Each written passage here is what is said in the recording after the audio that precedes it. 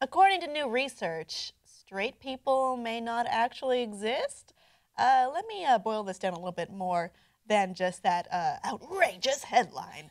So this comes from Rich C. Savins-Williams. He's the director of developmental psychology and the director of sex and gender lab in the Department of Human Development at Cornell University. And now you know why I read it and didn't memorize it myself. That's a very long title. And this study was recently published in the Journal of Personality and Social Psychology. And it pretty much undermines the idea of a heteronormative sexual orientation. So according to the study, it looked at gender expression in women and measured a physiological response viewing a variety of porn, hetero porn and woman-on-woman porn. And it found that regardless of how women self-reported their sexuality, their bodies responded both positively to hetero and homosexual sex. Meaning that sexuality is complex and not within the bounds of strict hetero or homosexuality. So this actually went on the basis of eye dilation, right. Pupil dilation, when you're looking at something, if your eyes dilate or not, because that is an involuntary response. It's not really, my problem with this is that I don't know if that's the best way of indicating sexual interest as opposed to interest. Oh, and also specifically arousal in terms of whether or not you're seeing another woman or if you're seeing a sexual situation. Because that, I would say the fluidity argument is a really important discussion to have because, you know, of specific boxes are ones that we ourselves created. However, I don't know that this, looking at pupil dilate, my eyes dilate if I see a cookie. My eyes dilate when I see cats, when I see a cake, when I see something that looks cool, like that little toy alpaca on the table. Yeah. Oh, it's so cute. It's so cute. My eyes are dilated. Doesn't mean I want to fuck it. Right. I'm so pleased to hear that, Kim. But yeah, like if I see the new Star Wars trailer, definite eye dilation. So I don't know. I mean, it would be different if they did a full study in terms of, I know they said in the report that, you know, studying genital reaction is a little invasive. It would have to be like invasive. Yeah. But I'm sure you can find people who would volunteer I would imagine you probably could.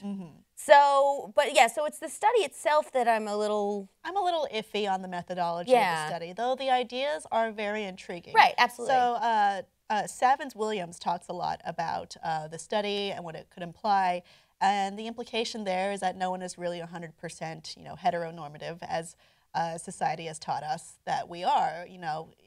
He talks about, you know, men getting crap for having attraction to other men and having to fit this role of I'm a man and I like football and I'm macho and I only like vagina, you know. And it's kind of, if you think about it, it's that's going to be a cultural gift, right? thing. Do it. I don't care. I love gifts of my face.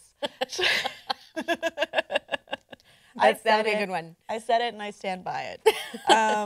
So it's just interesting to explore that idea, you know, and then the idea that the doctor discussed, actually I don't know if he's a doctor or not, it doesn't say doctor anywhere in the study, the researcher discussed, which was that he believes that homosexual men and women do feel a bit more freedom when expressing their sexuality and have higher self-esteem. I don't know if that's necessarily true. This is this person's opinion. But then that moves on to the idea that children, you know, the next generation of just growing up, feels less bound to having to fit into certain places where they would have to conform. Yeah, specific boxes or specific labels that were created. So, yeah, I mean, look, it's a really important discussion to have. I think it's a good starting place. I just don't necessarily think this particular study is. It's a nice discussion and a nice idea, though I really don't like the methodology. Yeah. You know, because pupil dilation can mean a lot of things besides sexual arousal. Cookies. Hunger. Cookies. Cute. Star Wars. Don't have sex with that.